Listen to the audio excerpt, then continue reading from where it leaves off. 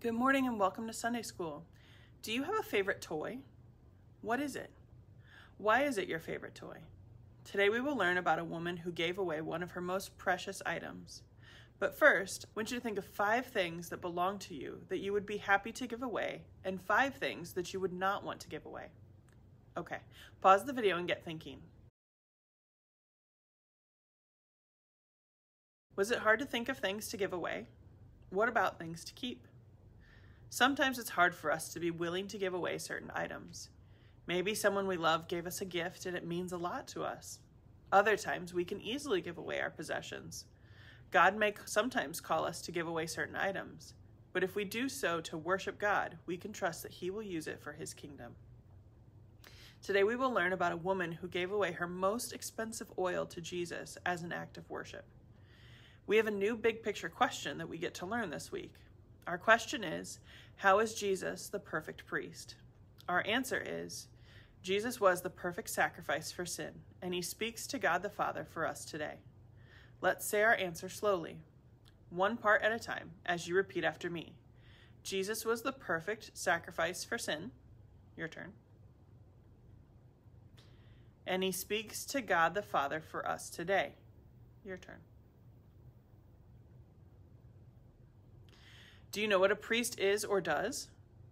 A priest was in charge of sacrifices and offerings at worship places. They also acted as a go-between for the people and God. This reminded God's people that their sin required a sacrifice for them to be able to have a relationship with God. In the Old Testament, many people acted as priests. However, only Jesus is the perfect priest. All right, now it's time to watch our Bible story.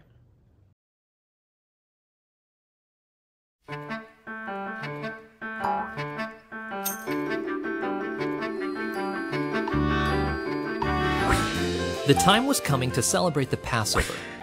Every year, the Jewish people gathered together to remember a special event that happened long ago. When God's people were slaves in Egypt, God did great things to rescue His people.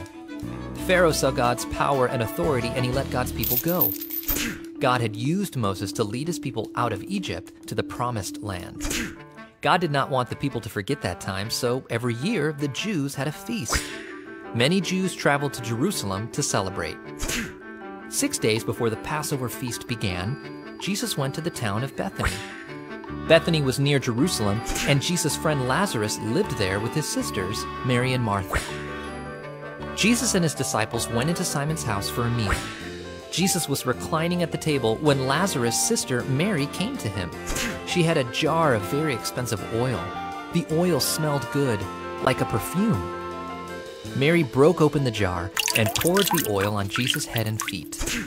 Some of Jesus' disciples were very upset. They thought Mary had wasted the expensive oil by pouring it on Jesus. The oil was worth 300 denarii, about a year's pay. One of the disciples, Judas Iscariot, who was about to betray Him, said, "She could have sold the oil for a lot of money, and then she could have given the money to the poor."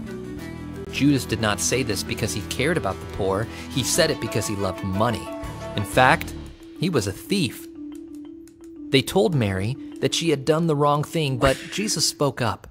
"Leave her alone," He said. "She has done a very good thing for me."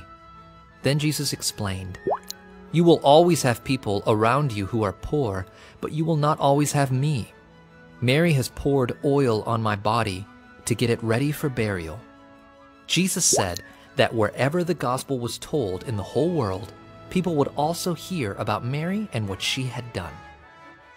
Pouring the expensive oil on Jesus was not a waste, it was worship. By allowing Mary to anoint Him, Jesus showed that He is more valuable than anything. Jesus knew He would soon die, be buried, and rise from the dead on the 3rd day to rescue sinners.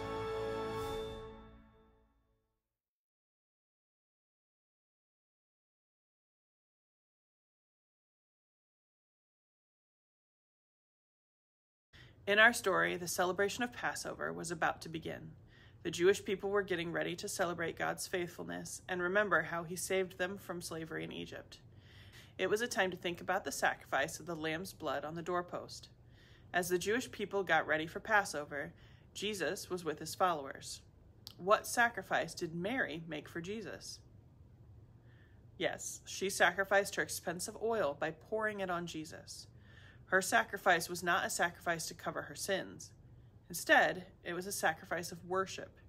She had a heart of thankfulness toward Jesus and showed that he was her greatest treasure.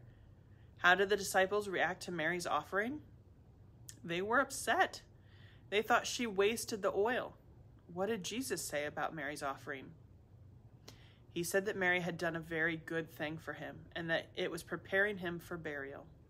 Just as the Passover lamb's blood saved the people of Israel, Jesus was going to shed his blood on the cross to save people from sin.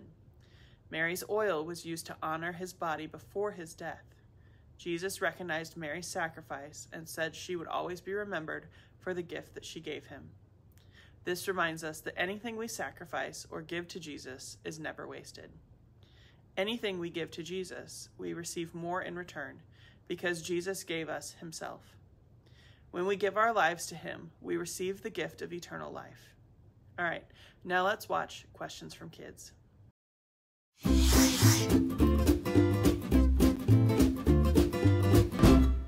Hi there, I'm Pastor Kevin. It's time for questions from kids. Rodrigo from New York asks, I don't have anything expensive to give to God. Do I have to give him things? That is a really good question. Well, in today's Bible story, we see that Mary broke a really expensive jar of oil for Jesus Christ. And we also see in Luke 21 that a widow gave 2 tiny coins to Jesus Christ. Each one of these women made a sacrifice. And Christ also requires for us to make a sacrifice. So do you have to give him things? Absolutely yes. You can give what you can. Now, you do have something really, really valuable, and that is your heart and your mind. What he desires more than your stuff is your heart. He wants your whole heart, soul, and mind to have its deepest affection towards him. Now listen, God already has everything. So anything we give him is to show him how much we love him and how much we trust him and how much we put our faith in him. Micah 6:8 tells us this. It says that God requires for us to act justly, to love faithfulness, and to walk humbly with God. In doing this, we are actually worshiping God. What are some other ways you can worship God? I would love to hear from you. If you have a question, email me at gospelproject.kids@lifeway.com, and next time I might be answering a question from you.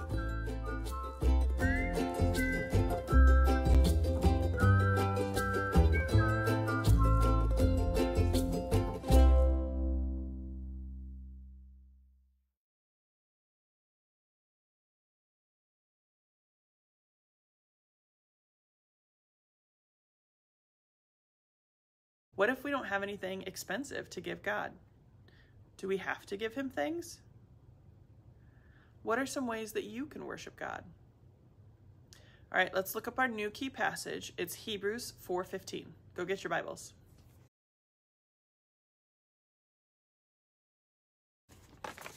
Okay, we start in our table of contents, and Hebrews is in the New Testament. So we're going to go over here and go down, and it shows it right there, and we go across, follow those dots to see it is on page 1338. So we're just flip over to that page, and there's Hebrews right there, and we're going to look for chapter 4. So here's the big chapter number 1. So we're going to turn another page, and there's chapter 4 right there. And we need verse 15. So we're going to look for the tiny number underneath that chapter. And there it is right there. And it says, "For we do not have a high priest who is unable to empathize with our weakness, but we have one who has been tempted in every way, just as we are, yet he did not sin." Our new key passage tells us even more about our perfect priest, Jesus. All right, would you pray with me? Dear God, we praise you for the gift of your son, Jesus. Thank you that Jesus came to be the perfect sacrifice for our sin. Help us worship you like Mary did. In Jesus' name, amen. All right, thanks for watching. I'll see you next week. Bye.